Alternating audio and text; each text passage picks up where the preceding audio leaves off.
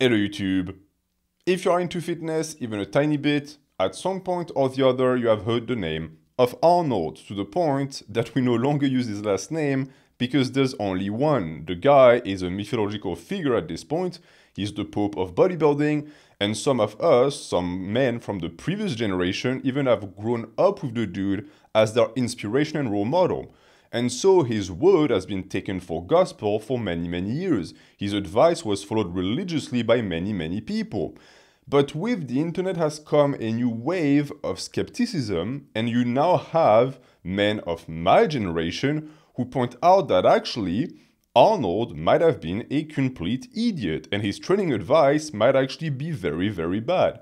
And some of that could be just for clickbait, because of course it's always very popular to try and take down an idol, but I also think that there is some value in this criticism and some of it is actually justified. So, what I want to do today is, I want to séparer le grain de livret. I want to separate the clickbait from the genuine bullshit that Arnold was peddling onto people, especially natural lifters, in order to make you, the viewer, know what you should follow and what really doesn't hold up to today's standards. Starting with the most egregious of Arnold's misconduct, his form. You might have seen these shorts or these clickbait videos of influencers who tell you Arnold's form was garbage, his form was even potentially dangerous. And this is the part that I personally disagree with the most and where there is the most to learn, because we'll see that the people who create that type of attack against Arnold seem to not understand what constitutes proper form for bodybuilding. Let's start, for example, with Arnold's cable row, the one that people like to point out as being horrible because when he did his cable rows, Arnold would round his back. He would do them with a rounded back with a ton of body English. And these guys will tell you, no, this is horrible. A proper cable row is done with a straight back and with your arms, only the arms moving back and forth, a cable row. Here's the funny thing. The technique that these people try to sell as proper is actually the worst way possible to do a cable row, for a very simple reason that we can explain by looking at the human body. If you fix your back and you remain static, and most importantly you fix your shoulders and they remain static, and you move back and forth, what really happens? Well, what happens is that you are going to get a ton of brachioradialis, meaning that the muscles that are going to move the stack are going to be the muscles of the arm. Why? Because they're the only ones that move. So now you have taken a cable row that is an exercise for the back, for the trapezius and the lats, and you have turned it into a bastardized version of bicep isolation. That is really not what the lift was intended for. Meanwhile, if you allow the shoulders to protrude forward, if you allow the back to round, now the main mover of the movement is going to be the musculature of the back, which is exactly what Arnold does. So this is a perfect example of people who don't understand that proper form doesn't mean pretty. It doesn't need to look nice. And if you have to move the body through space and have the spine round a bit to engage the muscles you want to engage, then that is perfectly fine. Because understand that in back movements for bodybuilding, scapular protraction, so the action of rounding the shoulders forward to allow the back to stretch, is more important than retraction. Sure, the retraction at the end to get the squeeze is valuable, but if you maintain that retraction throughout the movement, you prevent the muscles of the back from actually being challenged, which is crazy if you think about it, because for years, the advice shoulders back was super popular. I remember as a young man starting my journey, my fitness journey, and looking at all of these influencers telling me, oh, when you do your rows, shoulders back. When you do any movement for the lat, shoulders back. Shoulders back, that is the exact opposite cue that you should be giving people, because that is the cue that prevents me from feeling my back.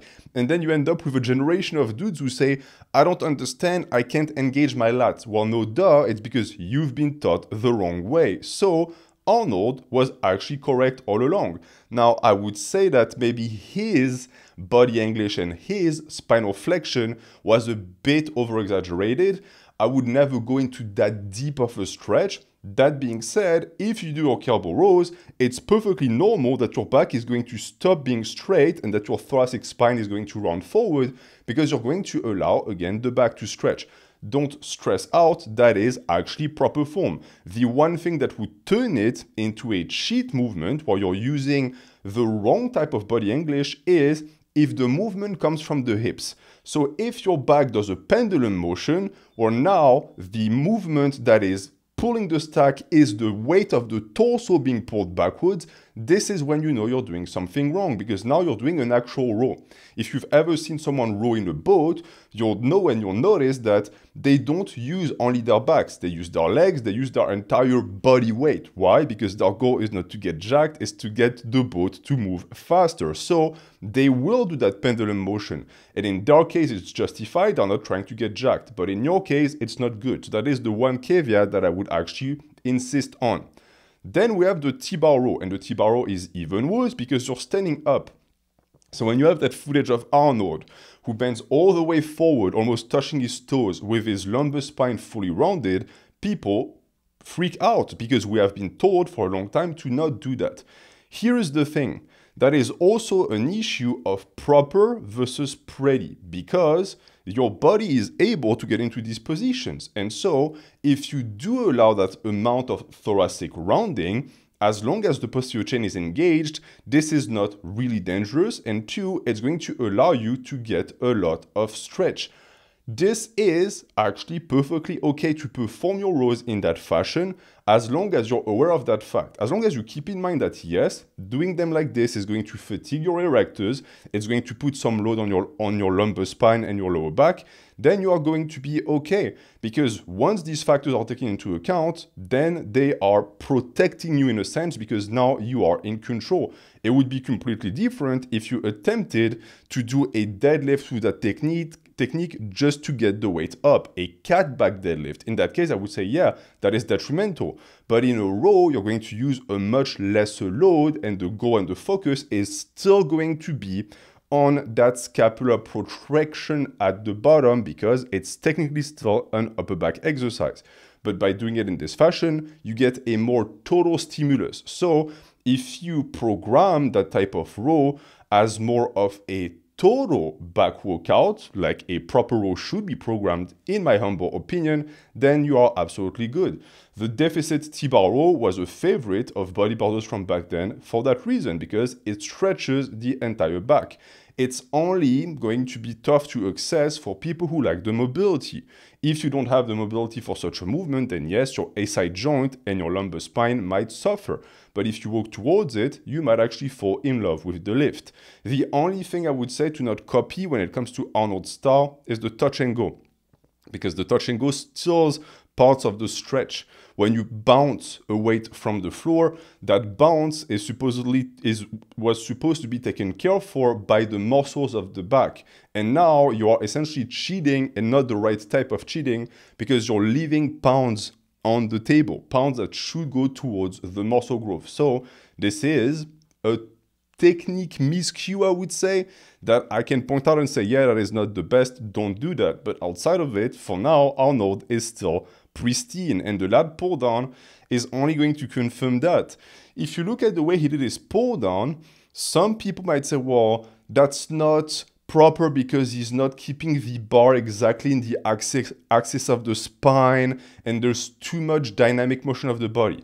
Absolutely. That is because he's doing his lat pull down in a specific style. That is not my style. I like to stay much more vertical, to keep a pure vertical pull, and I also like a much slower tempo. But bringing the bar or any implement you're using for your lat pull downs in that matter to the chest, so bending the back backward and actually looking up at the lat pull down as you do the exercise is perfectly valid as well. It's going to give you a slightly different stimulus, and you're also going to be able to use more weight. The key in that case is understanding why you do it. If you do it just because you want to pull the full stack, then you're an idiot and you're not going to get the results that you want. But if you look at Arnold doing it, you see that he is in control throughout the motion, and most importantly, he allows the stack to stretch the lats at the end of the negative, which is what you want from the exercise. Always with a free-flowing scapula. So the scapula is not remaining static because the function of the scapula is to be dynamic throughout back movements. So when the arms elevate, it's going to outwardly rotate and it's going to allow the arms to push upwards, which is the function of the entirety of this muscle group. This is what you want. I keep seeing people who in the gym cut their range of motion short when they pull the arm, oftentimes because they lack the scapular mobility, and that is fine, you want to build up to it. But the goal, just like in a pull-up, should be to be able to extend the arm as high as possible above your head while keeping the lats engaged. Of course, if the lats disengage and the shoulders start to take over and they start to internally rotate, you want to stop the movement. But in Arnold's footage, that never happens. The second the lats reach maximal stretch and maximum tension, he pulls back down. That is actually textbook form. This is the way you should be doing your lat pull downs if your goal is growth. And cueing the lat pull down in that fashion is also going to teach you how to pull with your back. When I see noobs who pull here from the elbow, that is not a back exercise. It's a bicep isolation exercise, a good one if you know how to do it. But an actual proper lat pull down requires this. It does require the shoulder joint to move. And so the cue of bringing the bar to the chest is really a dangerous one, because if you try that with people who lack the mobility, you'll see that oftentimes the way they try and do it is they try to inwardly rotate at the shoulder and they elevate their elbow like this because they try to forcibly bring that bar down. That's not proper. You should just try to squeeze the scapula together. If you're limited and you have to stop here because you're too weak, that's perfectly okay. That range of motion and that mobility will be built through resilience and through strength. The one criticism I would have for this footage of Arnold is the fact that he seems to stop way before failure actually occurs. He seems to stop at like reps in reserve 3. You can really grind your ass out on lat pull downs. It's not dangerous at all. You can even squeeze out additional negatives. I think the reason why he didn't do it is because he had a much more voluminous approach to training, as we'll discuss later, and so it's less important for him to take every set to failure because he does so many sets. But if you're like me and you do 36 sets per muscle groups or per exercise per day, you really want to make every set count. So you really want to get as many reps as possible. So that's for the back. These tend to be the big ones that people like to point out to make fun of Arnold's form, and these people are just dead wrong. If anything, their attempt at demystifying Arnold and breaking down the myth is misguided, because then they go on to give bad advice to beginners who are trying to build these lats. But Arnold wasn't really known for his back, he was known for his chest and his shoulders. So let's see what his form on these exercises looked like. So many people, many men, have taken the fly pill from Arnold because Arnold believed that by doing heavy flies with dumbbells, you would open up your chest. That is, in a sense, a bit of bro science because no amount of flies is going to reattach the tendons of your pecs to make them wider.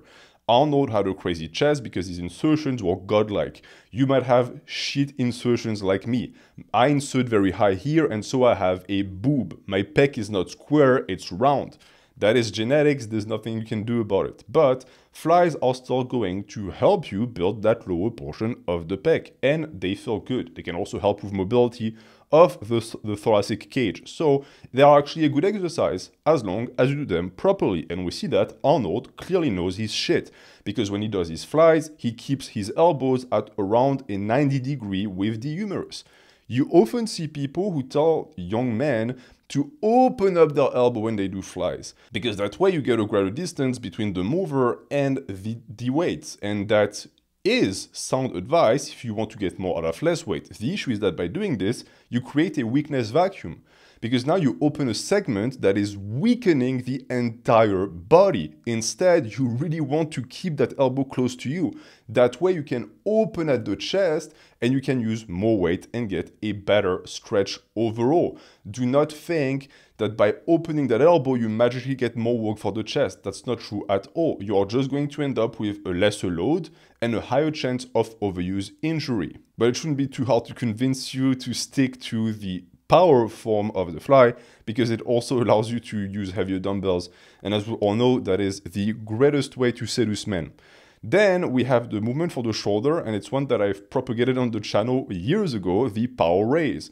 A movement that is not often seen in gyms. I've actually never seen a single person done it in the gym where I go to, but that is a great shoulder isolation movement for the side delt, because it's as close to pure isolation for that part of the delt as possible. And on top of that, the stretch at the bottom is crazy. You see, with things like a cable lateral raise, which is a great exercise that I love, it's S tier, I would argue that the stretch that you get throughout the negative is not maximized, because at some point or the other, your arm is going to run into your body, and so the stretch just dies. Meaning that at the bottom of that range of motion, the muscle of the delt is not under tension at all. It's purely relaxed. With the power raise, it's not the case. It's at peak tension, quote unquote, at peak stretch at the end of that negative, because that's where you rebound from. So it's actually an exercise that you have to be careful with, because it can be dangerous. You can potentially detach something in the shoulder. But if you build up to it, you'll find that it's very easy to cheat safely, so to get these additional reps. And on top of that, if you're the type of person who loves their lengthened partials, this movement has lengthened partial written all over it, because it's super easy to squeeze these extra negatives at the end of your set. It's not going to damage your performance. It's going to just be pure volume for that side delt. So that's another win for Arnold. 5 wins in a row. And the Arnold critiques, the Arnold naysayers and haters are going to have to eat crow, because they're wrong. Maybe there are exercises that I haven't seen from the guy where he is just full of shit. It's Arnold we're talking about, so of course these exercises exist. But for these ones, I have to give him the W. Then we're going to move on to part 2, where I'm finally going to be able to criticize the guy. Because it doesn't really matter how well you do the exercises. If the structure that puts them in place is garbage, then the exercises are not going to give you the result that you want. So now we're going to focus on Arnold's famous bodybuilding program, the Blueprint to Mass. That program might be the most famous bodybuilding program of all time. There are generations of men that run it as their first bodybuilding program, which is terrifying, because when you look at it, holy fuck the amount of volume, holy fuck the amount of sets. I think I would have died if, as a young man, I attempted to do this. It is way too much. At first glance, I can already tell you that. Je mets la charrue avant les bœufs. I'm putting the horse before the carriage. First, we have to look at the structure. So, unlike what some people think or say, the Blueprint to Mass is not a bro split. The Blueprint to Mass is an upper-lower split. And that is verifiable by a simple click. I'm going to go and look at the structure. On Monday, you do chest, back, and abs, so that's upper. On Tuesday, shoulders, biceps, triceps, forearms, abs, so that's upper. Then you do Wednesday, legs, calves, abs, lower. Thursday, chest, back, and abs, upper. Friday, shoulders, biceps, triceps, forearms, abs, upper. Saturday, legs, calves, and abs, lower. You could argue it's a body part split. In a sense, this is extremely similar to the way I program, because this looks like a gentleman split. It's high frequency training, and it's based on the skeleton of an upper lower with these slight specificities. So just looking at this, if you like to train every single day with only one rest day, that looks good. That looks good to me, because you have technically 2 upper days focused on the push, so the muscles of the torso, back included, of course, part of the torso. You have 2 arm days, so you will not end up with a spider physique with this. And then you have 2 leg days, so it's extremely balanced, and you will get a complete physique from this. We also see that we train abs every single day, which might be a bit overkill, but shit, at least we train abs on this. Modern bodybuilding programs oftentimes don't even include that muscle group that is super important for an aesthetic physique. Then you also have calves, so calves are included. You have forearms, a program with forearms. The only thing missing is neck, and that is normal. No one really trained neck back then, or maybe I couldn't find programs that included neck, but they disregarded it because they didn't think it was important at all. So that's for the things that at first glance look to be positive. Then there is the immediate negatives, and the first one is the rep range. So the rep ranges are weird and all over the place. The way the program works is you go through phases. So one week you'll do a certain exercise, and another week you'll do another exercise. that is already not that great in my opinion, because that type of fluctuation is going to lead to low specificity, which might be a problem at some point, but we'll talk about that later. It's because Arnold believed in shocking the muscle. What shocks me personally and what shocks my muscles right now is these fucking rep ranges, because on some of them, you have something that makes sense. So sometimes it's like 12 to 6, which is a perfectly respectable rep range. It's an evolving rep range. Then you have something like an 8 to 2. How do you justify that fork? 8 to 2, what weight is going to have you go from 8 reps to 2? You would be forced to add weight. For me, if my 8 rep max is 100 pounds, let's say, and I do a second set of that, I'll get 7 or 6, never less. And then maybe on the third set, I'll get 5, but I will never go down to 2. So that's already weird and questionable. Then you have 5, 5, 5, 5, 5, so essentially a 5 by 5, which is not a rep range that I like, but at least it's straightforward and it gets the job done. Where I really raise an eyebrow is the 20 to 12 rep range, because now we're starting to get into high volume territory, high reps for high sets, because it's one thing to do 2 sets of 20, but if you do 4, 6, 8, that multiplies quick. That's a shitload of reps, and we'll see that this is really the problem with the upper portion of Arnold's blueprint to mass. There's too much volume coming from you from every angle, and keep in mind that you are going to do these exercises for the same muscle group. So you'll do flat barbell bench press, incline barbell bench press, and some dumbbell flies. Now, technically you could tell me, well, it's only 3 exercises for the chest. Yeah, but if we go back to the frequency, you're going to do that on Monday, you're going to do that on Thursday, and you're going to do a lot of reps for every single one of these sets, plus supersets that come out of nowhere, because Arnold wants you to do your dumbbell flies superset with dumbbell pullovers. And the dumbbell pullover is also going to work your chest. So to me, that would make sense for someone who's enhanced, but I don't see how someone who is not enhanced would recover from this.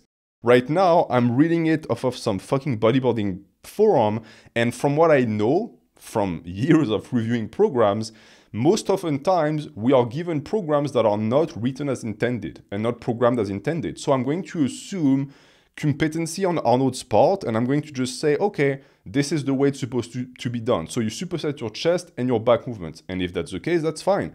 The back movements are wide grip chin-ups, and then you superset them with rows, dumbbell rows, and T-bar rows.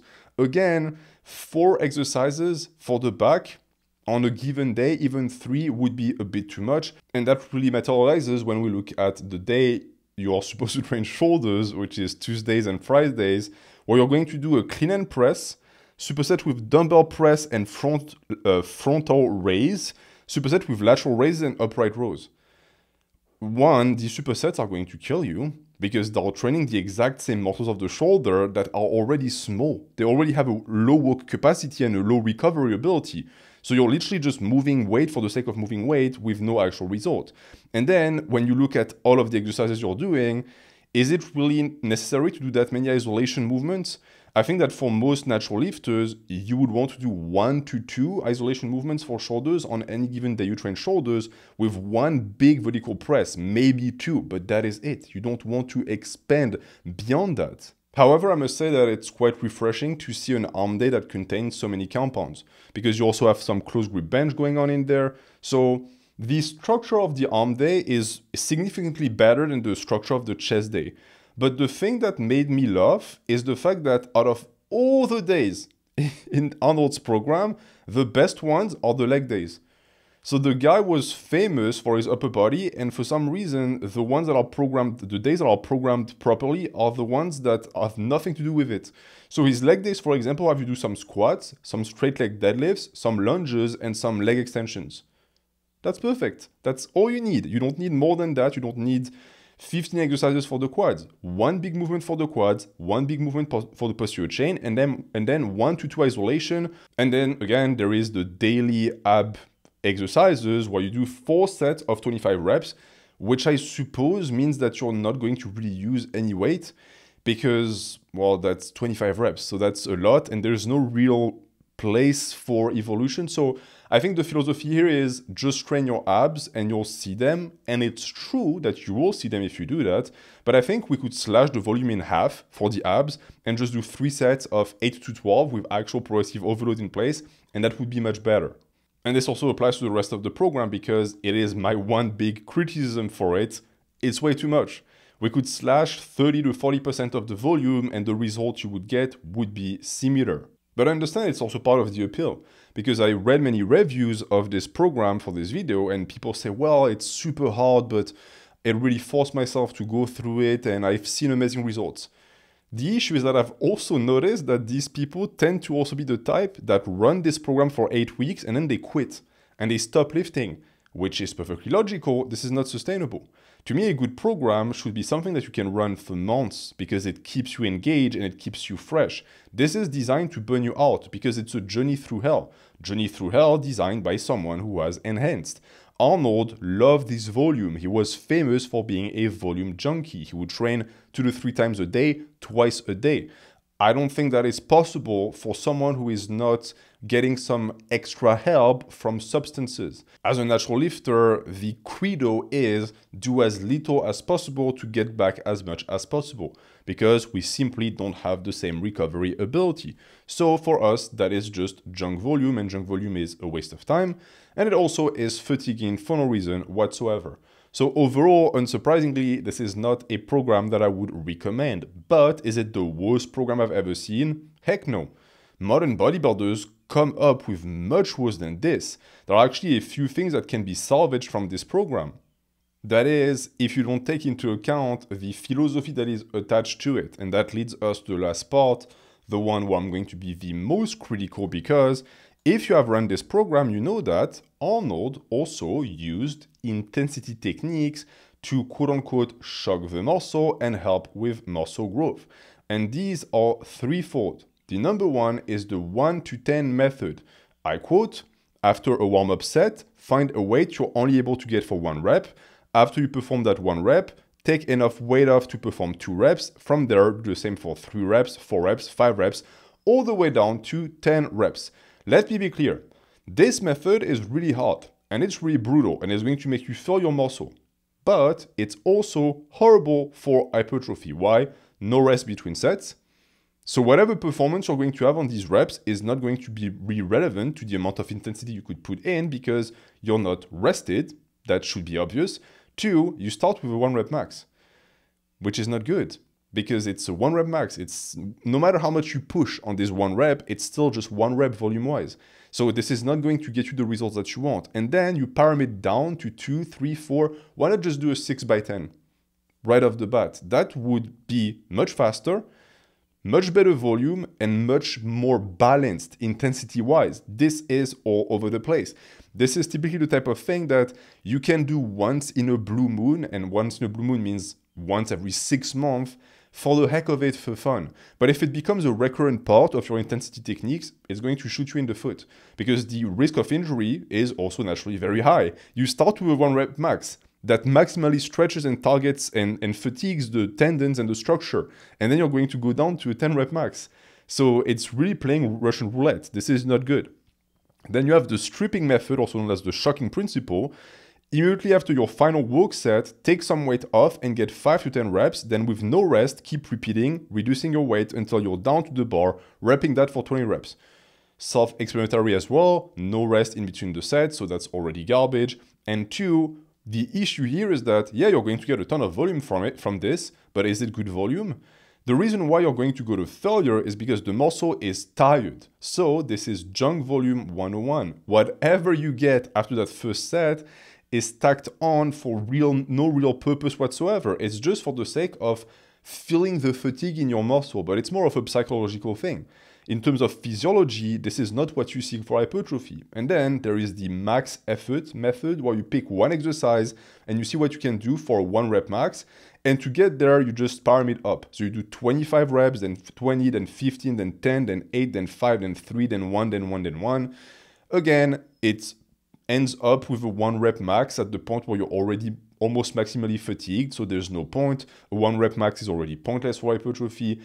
All of this sadly stems from the idea that the muscle needs to be shocked. Like you have to throw your muscle, like what do they say in English? A boomerang or whatever. You have to throw a wrench in the entire system to confuse the muscle into growth. Your muscle has been designed to grow. That is the function of a muscle. It does two things. It moves a lever, and it's designed to strengthen if that lever is challenged so as to make sure the lever doesn't break. That is the human body 101. Once you understand this, you also understand that doing all of these weird strategies is actually counterintuitive and counterproductive. If you want to use intensity techniques, that is fine, but always make sure they're put at the service of a quality set.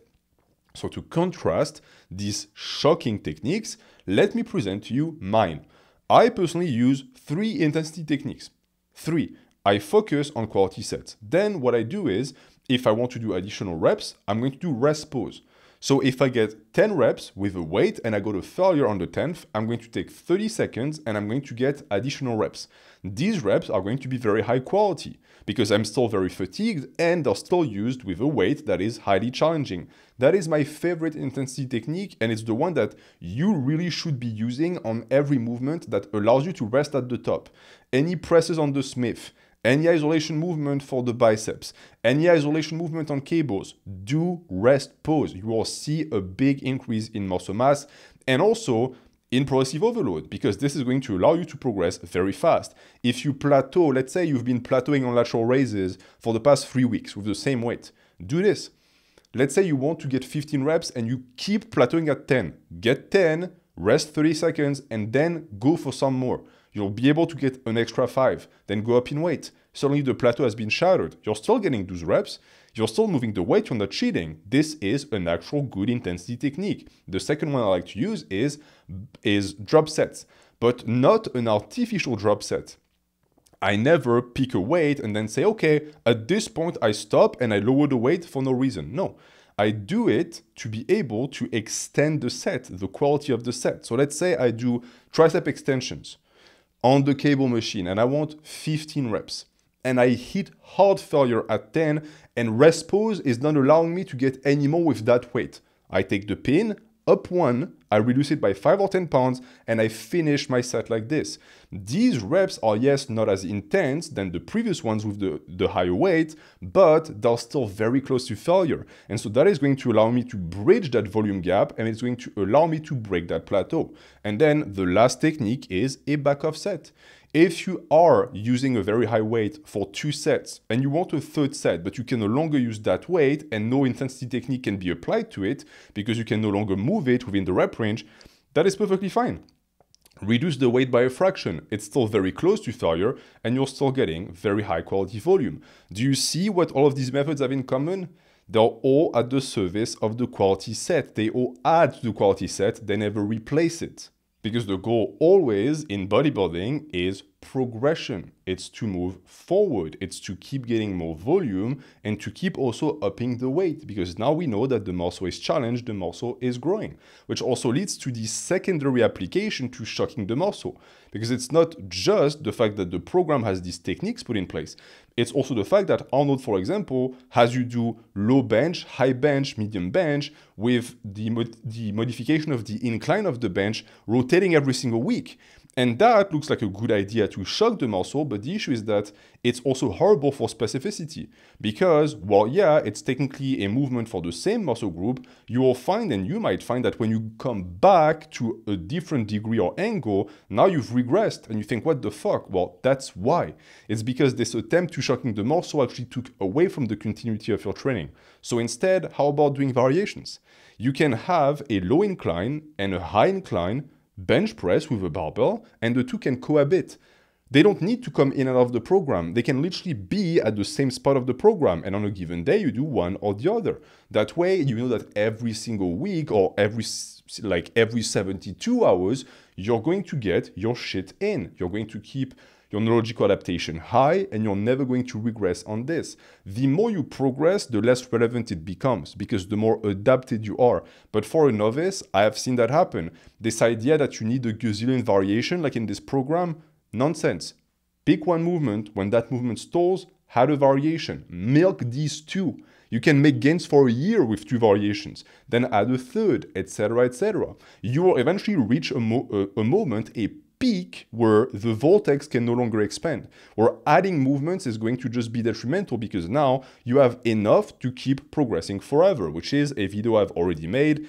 It is the unlimited hypertrophy method. I'm going to put it in the description for you guys. Check it out. It's simple as fuck. Bodybuilding progression is simple. The difficult part is getting to the gym every single day and actually sticking to it. And that is the final part of this shock the muscle thing I want to talk about. The notion that many people follow this advice, not because they know it's good for hypertrophy, but because it's good for their boredom. They get bored. You get bored.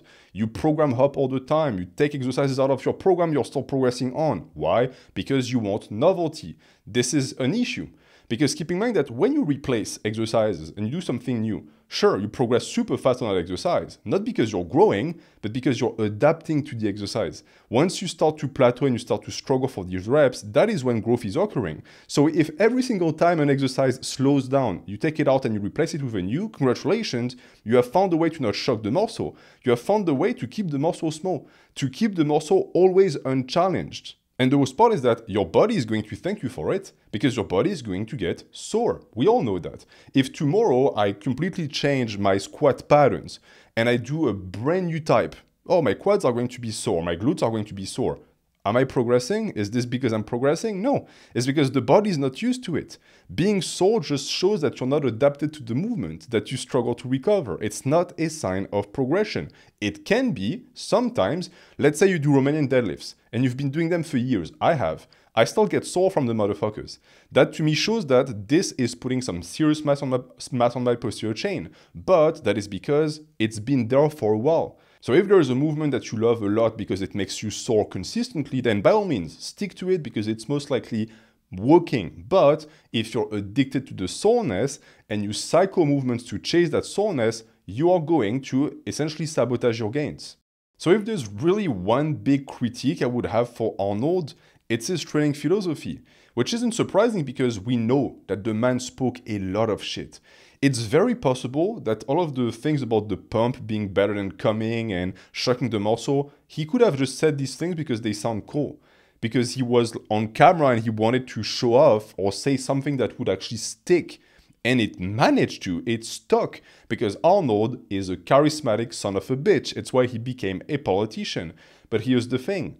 Because of that, he also became mystified in the mind of many people who took his word for granted, which also led to the complete opposite phenomenon of people who then use him as an easy clickbait factory where they're going to start to propagate nonsense ideas about training technique, for example, that they're going to then feed to you. Meaning that the real moral of this entire video and story is use your brain. Stop blindly following people just because you like them or because they're big or because they're charismatic. And also, don't just blindly fall for the people that attack them. Instead, think logically. Does it make sense that a cable row should be done with frozen shoulders? No. Does it make sense that a program for novices should have 30 fucking sets for chest? No. Does it make sense that you would need, for example, to replace movements every week to make progress? No. Once you reach that level of understanding, which is available for 100% of people, we all have a brain, then your fitness journey is going to become much easier. And that is going to conclude this video. It was quite enjoyable for me to make. Let me know in the comments what you think. If there are other mythified creatures of fitness you would want me to talk about, I would be happy to do that. And as always, if you enjoy my work, please remember to support the page on Ko-fi. It is the first link in the description. Pledging only $3 a month makes a world of difference for me because it allows me to keep making videos. Thank you for watching. Have a good night.